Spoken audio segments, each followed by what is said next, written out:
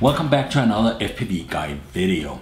I'm Lorentzen, the FPV guy, and today we're going to be taking a look at a totally different new drone. And before we get started, I'm going to say a lot of things I'm telling you here are probably going to be adjusted because this is a prototype drone and it's not a final production unit. It has, for internal use, written all over several of the parts.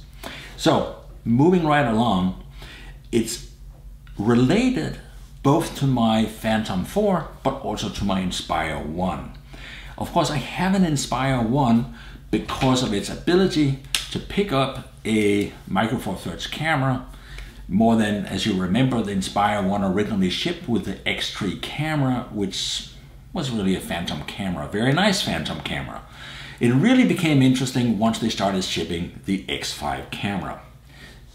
So this is really, we're finally starting to see that drones are not just flying devices, they're flying cameras.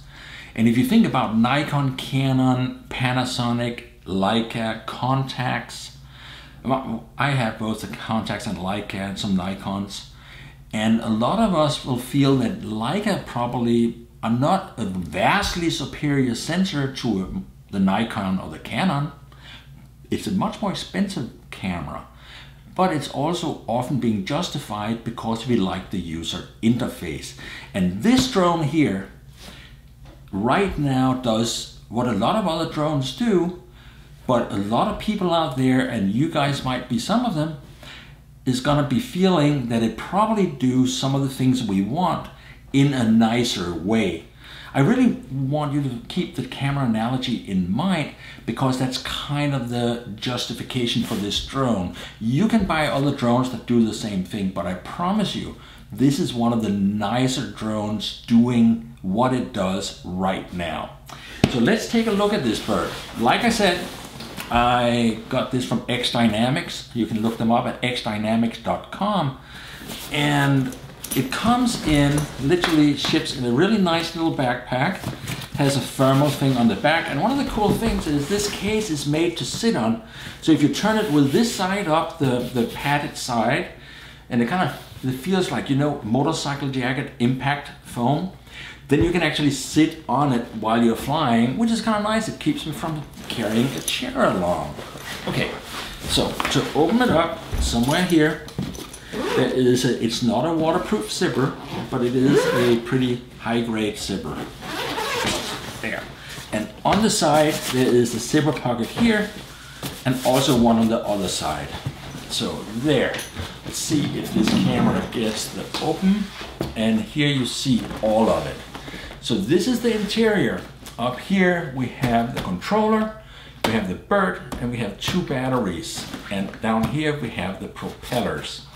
So let's unpack this case and take a look at the components, because in this case here, the components is really what is lovely.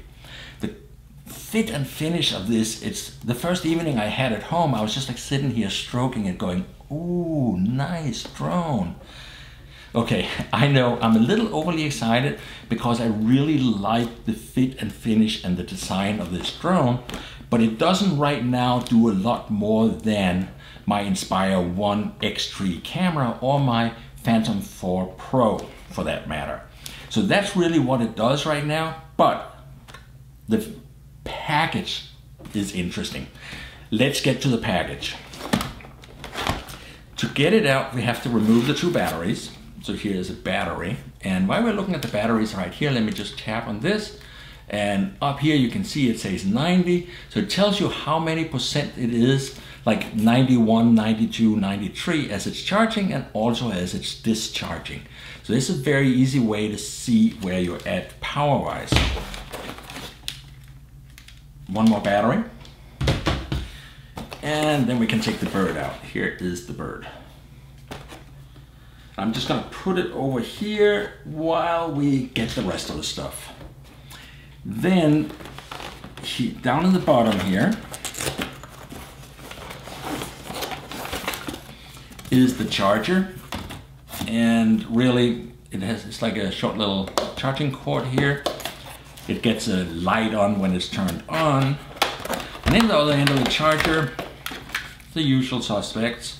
Here is the radio or the controller charger plug, and here is the plug to charge the battery. Over here in the end is one cool little feature. The propellers comes on a little board with kind of elastic here. And the way you take them out is simple. You just basically pull on it. You see if I can make it so you can see it. It comes up and you pull it clear right here. And these are surprisingly small for how big the bird is, because these are only 11.5 inches. So that's a fairly small propeller, but it goes really fast. And if you remember the Unique Q500, really big propellers that moved really slow, and it was very susceptible to wind gusts. It tended to turn with the wind. They're kind of going the different direction here. Very fast moving, smaller propeller, which makes it very solid in the air. Kind of like, you know, a racing quad, mini racing quad. Really doesn't get affected by wind gusts or anything because it's a smaller prop that moves pretty fast. Anyway, so this is the props up here, and they come with, on the other side there's an extra right and left turning propeller. XDynamics, I think you guys should be including a couple of extra propellers so we have a full double set, but it's just my opinion. And as I said before, this is a pre-pro sample. We cannot judge anything here as being the final number of propellers or anything, so we're not going to get into that. Let's grab the radio. Here is the radio. It is a very big brick because it has also built-in tablet. Good getting rid of that big backpack case. Just to give you an idea of the propellers, here is one of the propellers. It's a quick connect propeller for my Inspire 1, and here is the propeller. So you can see the difference. This is the propeller for the Evolve XDynamics. They're both quick connects. You can see them a little bit different here, and I'm gonna put down the Inspire, and here you can see they actually have a little bit of metal. So there's literally metal inside the propeller for a little bit of stiffness. Yeah, so before I put this away, here's another look at how they package propellers. It's kind of pretty neat. It's easy to manage them this way and keep them from being stacked in a hole in the case. So moving briskly along to the bird itself, up here, I'm gonna go ahead and put the battery in, but before I do that, down here you can see part of the flight controller, and more importantly right here, can you see that micro SD slot right there? That is essentially the black box for this bird. So if something happens, you can recover the history of the flight from that card. Now, the batteries are pretty straightforward. You can see it has like a release thing here. And these are basically 4S 6700 milliamp. So pretty beefy little battery, and 4S 14.8-ish volts. And up on the end here, you can see that it's able to see each individual cell, and it's got plenty of pins, both for the power and for each of the 4 cells. So scooting that in right here and pushing it in, and the battery is in. To remove it again, we would just push on both sides right here and push it in and pull out. On the back here, we get a colored light, which is of course the aircraft's standard status signal. And when you see bright solid green, that means it's happy. So here you have the overall look of it. And I'm gonna go ahead and really quickly show you one of these monster, I think they're 630 kV motors. But what you really wanna see is notice the fit all the way around. It's a very tight fit here. And the cocking in this motor is nice and firm, and there's just absolutely no play. It feels like it's cast onto the rod. I have no idea how they got it to be this tight. On the underside of the motor, here is the signal light. Those are on all of the motor pods, and they are RGB LEDs. So that means they come with a standard front and rear color configuration. But say you're doing a shoot and you're flying more than one bird, you can actually change and do custom colors on one of the birds. So if you want to say green and blue, so green in the front and blue in the rear, or purple, you could do that because it's an RGB inside, RGB LED inside. Down here we have a micro USB, and it has some pretty serious cooling ribs, an outlet for hot air. Now, moving past the cooling fins, and right up here we have a part and a detail we are really not used to seeing. If you take a closer look at this, what you're seeing here is, of course, the drift camera. So probably this lens here is your drift camera, the down-looking camera that keeps the aircraft from sliding around at low level. But right next to it, you'll see, normally you would see ultrasonic sonars. Instead here you're seeing LiDAR. So that is a laser altimeter that is gonna be able to keep your height pretty exactly, much higher than you can with ultrasonic. I do like that there's no microphones, and the fit here is just really nice. But let's get up to the front. Of course, for most of us people, the front is of course the business end of these drones. To open it up, you just basically, first to get ready, you just pull out this little thing, and then you pull it off the camera down here. Really easy to use camera protector, a travel protector. Up here we have, so it basically rotates like we expect with any one of these birds. And interestingly, instead of having a set of cables going up through here, they have decided to use fiber optics. So they basically have one strand of fiber optics from the camera and up to the multi-connector up here. I'm not quite sure how that even works, but supposedly it helps them reduce lag and also mechanical failure in the gimbal. That works for me. I like stuff that don't fail on me. Up here in front, you see there is a removable UV filter, and XDynamics is releasing a set of ND filters for this bird. So there will be ND filters available right from the beginning for XDynamics Evolve, which I think is really cool. And the first thing I said, of course, is please make sure that it is a graduated ND so we can really kill the sky and get those magnificent cloud shots. So that is going to be available because there is a very large, looks like a 37mm or larger, removable thread right here. I should probably try to find out if I have filters that fit already. I might, because this looks big enough to use a regular photo filter. So far I haven't really shown you anything really special, so moving along here, so far we have seen a beautifully made carbon fiber bird and 3K, so 3000 twill carbon fiber is supposed to be. I believe that's some of the best carbon fiber density you can get. They were telling me they had 2 engineers stand one on each arm. This is incredibly firm. I kind of believe that, and it has an advantage. Everything being that tight means there's less flex when you make changes, and that actually makes the bird fly better. So it is a benefit, and it's also incredibly beautiful. But what really sets this bird apart from your average Phantom 4 Pro-ish is right here. This gimbal comes apart. Let's see if I can demonstrate that while you can see. So you push down on this little button up here, and then you twist.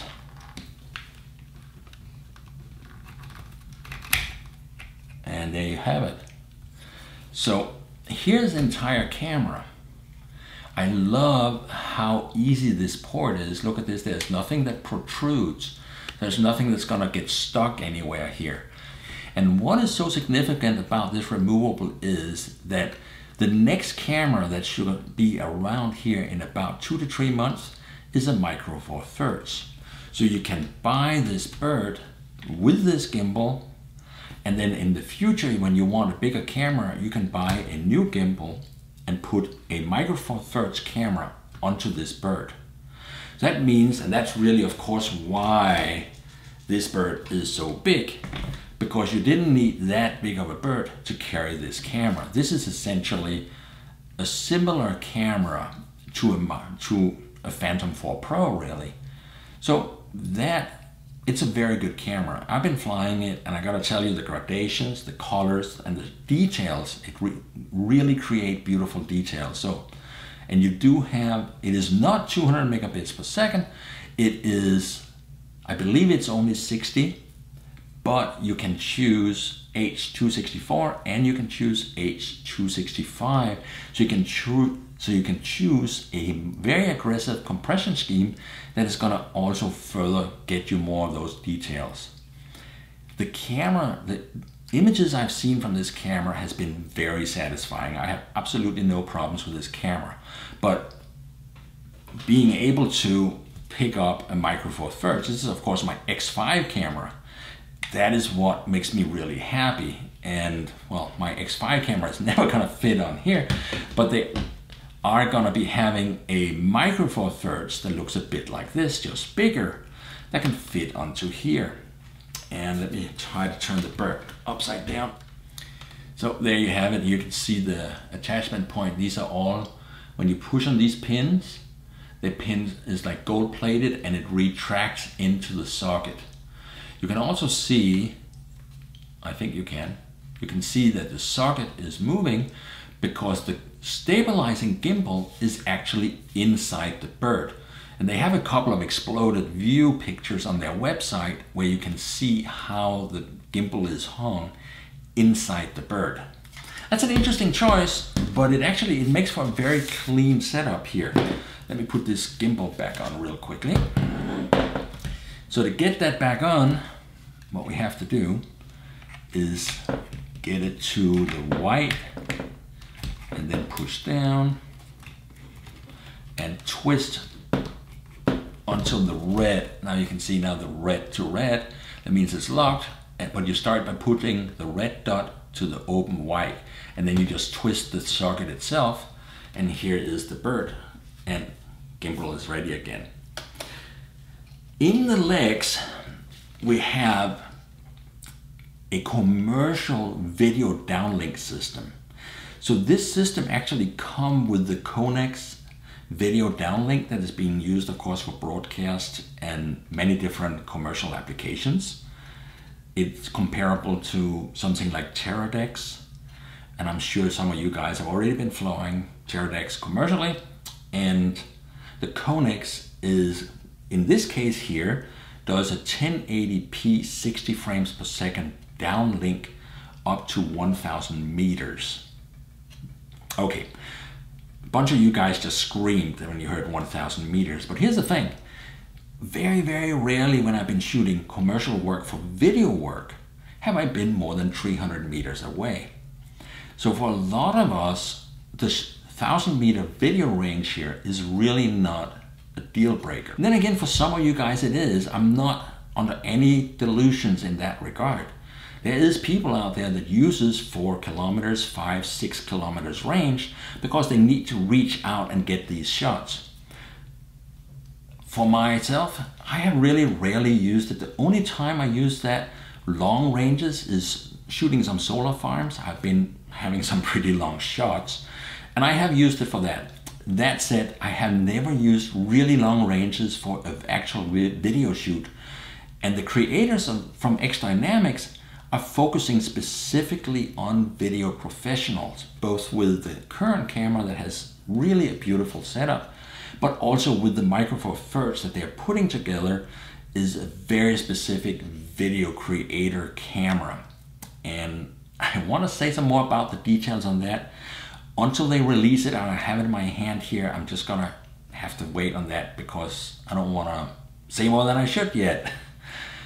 Anyway, so here's the bird, and now you know that it has the Connex downlink, and that goes to the controller that has the antennas built into the lid.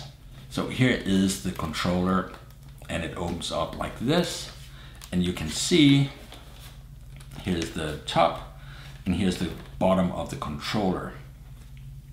I think what I should do is turn the bird on so we can get the usual picture of the wall that you guys are so used to. To turn the bird on, I just tap down and hold. And after it pulls all the way across, it is turned on. Next, I have to turn the controller on. So I'm just pressed and now I'm holding. You hear the fans are starting up. What is it with modern drones? They're all somehow related to vacuum cleaners and hair dryers. So here we go, and this is starting up right now.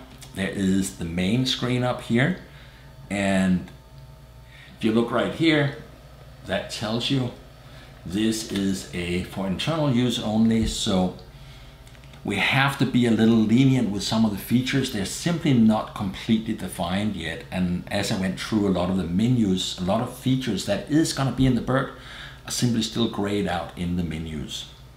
So now up on top is the camera view, and down here in the bottom I see the evolve, and I'm just going to tap begin. And now we're looking at the table. Over here on the shoulder, the usual suspect, and when I turn that, you can see the gimbal is coming up, and that guy looks kind of familiar. And so my next, down here you have still camera, and over here you have video camera start, and here you have the exposure. So up on the right shoulder you have the exposure settings, and on the left shoulder you have the gimbal pitch. Still camera over here and video camera start here.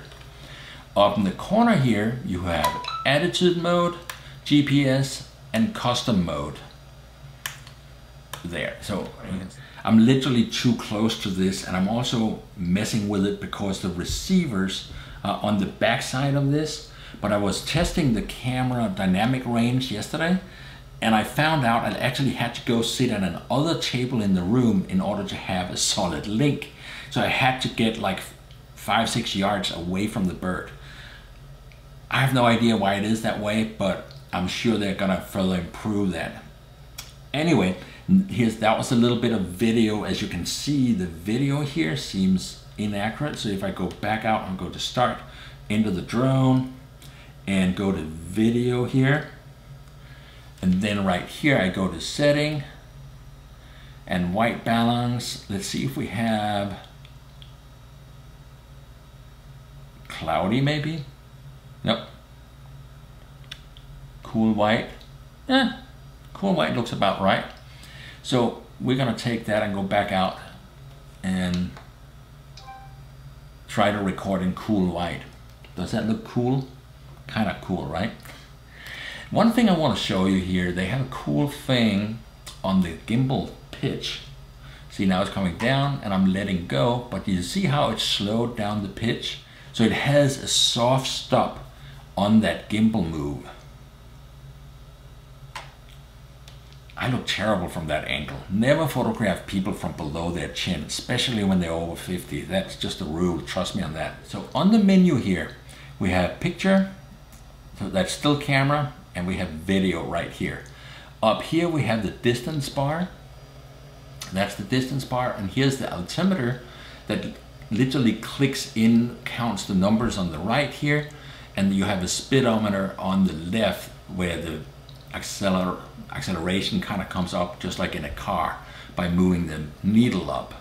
But basically we have a GPS driven map like you typically see on an iPad, and you can toggle it and you can put the map up on the big screen if you want to. However, in reality you really don't use it up there. If you go in here, down here, when you go back out like I did, then you can see the photo album comes up like that, and you can go back out again, go to the drone. So now I'm seeing the drone, and I can go over to me, my profile picture right here, and then it says flight records right here. So by tapping on that, I get all the most recent flights, and up here comes total mileage, total flights. It says 14 right now, and 75 minutes of flight time, and it says I'm a pilot level 2, whatever that means. All these options up here, the flight time, maximum altitude, the date, or the distance, you can actually tap on, say, distance, and now you sort it. So the shortest distance was 0 feet, and if I toggle it around, it says that the longest distance was 1,259 feet. So I can sort it based on different, so here's a 2-minute flight, and here is 9 minutes 15 seconds was the longest flight. And they're coming up with an online portal, but you're gonna be able to choose whether or not you wanna subscribe or be in the portal and publicize or share any of this information, so you have control over that. It has a built-in map, and the map will show you no-fly zones, but they do not restrict you from taking off in a no-fly zone. They just show the circle. XDynamics realized that a lot of you guys are flying jobs legally inside traditional no-fly zones where amateurs should not be flying. So they're not going to interrogate you about that, but the map shows you how the area is listed. You remember I told you that the antennas for the Konex radio link is here in the back, so you kind of want to have them up a little bit so you can get good push.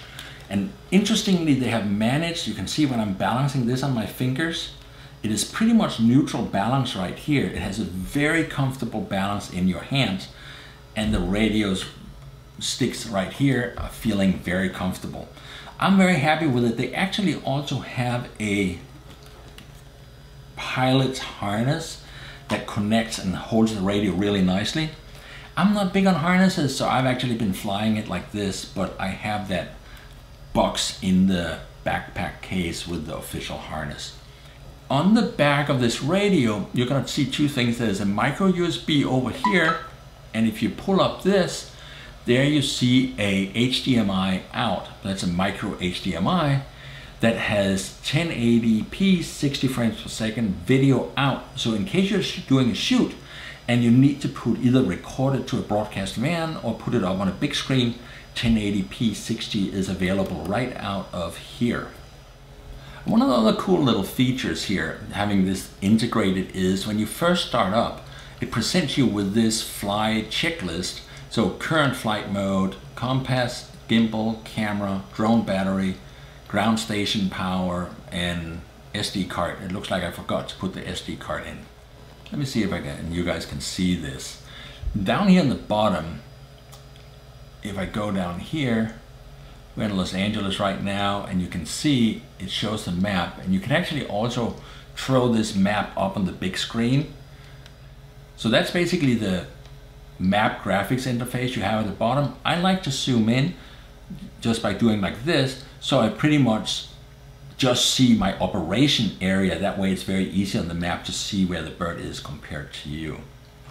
Like again, I said you can throw this up on the screen here, but I've never really been tempted to doing that because I like seeing the bird's eye perspective from the drone's camera. So let me turn this radio off, and I'm going to turn the bird off, and we're going to take the radio apart a little bit here. Having turned it off, going to the back side here, you can see here is a tripod thread. That is a tripod thread, so you can literally mount this radio on a traditional tripod, which is very nice if you're doing some long shots or just like a crane shot or something, and it's going to be there for a long time. You don't want to hold it. Just mount it on top of a tripod. It's not going anywhere. So here's the tripod thread. Up here is your charging plug to charge it. And finally down here is a cool feature. You see this little slider here. You slide it and you pull down, and here is the battery. So you can actually have multiple batteries for a busy flight day. I think that's nice. And also another black box micro SD card is sitting right here that you can stick a micro SD card in, also in the radio. So there you have it. That's the radio. I love the design of this radio. And let me put this down now. Let me give you a real quick look here. This is, of course, my radio for the Inspire. And then I put my regular iPad Air up here on top. So it becomes pretty big. Here is the radio, and there's the Inspire radio, and you can see how the radio folds or clamps out here and has the screen. So they really end up probably being about the same size. They just do it differently. Grabbing the bird from over here. Notice how the propellers are black and with a white ring. Some of the motors here has a white ring and some of the motors don't, so that's a black propeller over there. And the cool thing is they have different shaft thickness, so I can't actually make it go on here. I'm trying this one instead, and it goes right down. Turn the motor and it's in place, and when you play with it here, there's really no play. So it's very easy to install it. Let me try to grab one with the white one. It goes right down, locks in place, there's no play. That's how easy they are to install, and of course we all use the snap-on propellers these days. Remember back when we had to actually screw them on or put a bolt? It was a big mess. I like quick connects. So there's the bird. All carbon fiber, so it is a radio-friendly lid up here. Carbon fiber frame all the way across and back up to here. Down on the bottom we have a metal looking, feels like a plastic bottom. We have air intake up here and we have an air exhaust here. We have the Connex radio system in the legs, and the legs are made to be sacrificial, so they're pretty easy to replace if you do have a really hard landing. But I gotta tell you, landings or crash landings are kind of becoming a thing of the past. And when you fly it, that's what's really interesting. It is just a very easy flying, grin on your face bird. It's super easy to fly. So it's like you're not thinking about flying, you can just think about doing your video shoot. Anyway, so there you have it. Stay tuned, because we are going to be both looking at the cameras, and we're also going to be looking at the Micro Four Thirds camera for this thing, which is of course a whole different camera. And that's really the justification for this. And one very important thing to tell you when we talk about the Micro Four Thirds camera, you saw the connector here. XDynamics are committed to making the next generations of this bird use the same connector, the same gimbal mount. So that means if you buy a Micro Four Thirds now, you'll be able to use it in the future on your whatever XDynamics bird you pick up a couple of years down the road. I think that's a huge feature, because I remember the scream that went out in the ether and in the force when it became clear that Inspire 2 did not accept anybody's X5 RAW cameras. And we understand why, but it was still pain for a lot of us realizing we cannot take our XT camera and transfer it to an Inspire 2. So I think they have made a very, very valid choice, committing to a gimbal mount and making it forward portable. And if you're interested in the XDynamics Evolve, do me a favor, go to their website, click on the contact and tell them you're interested, and also give them some of your thoughts about how you would like to use this bird and what it is you like about it, because me personally, I feel that it's just the overall package that gives me a lot of joy. And the price point, is going to be about $2,500, actually $2,499. That's $1,000 more than a Phantom 4 Pro, but the Phantom 4 Pro cannot be upgraded with a Micro Four Thirds camera. So having this lift capacity, I think that is not a completely unreasonable price point. And when I'm saying that of course is because you have your tablet included here.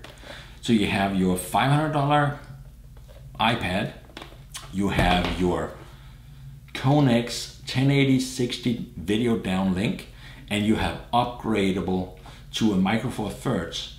So that's the platform you're getting for $2,499. I actually, having flown it and having caressed it a little bit too much, I feel it's a good price point. Again, that is up to you guys, and some of you guys are gonna think it's terrible, and some of you guys are gonna be going, ooh, that's like a flying Leica, I like this a lot. Or a flying Contax camera. But sadly enough, flying Contax Contax cameras are out of business. Horrible thought, but that's a different video. Stay tuned for more videos and make sure you click subscribe down in the corner. You guys have a great one and we'll see you in the next video.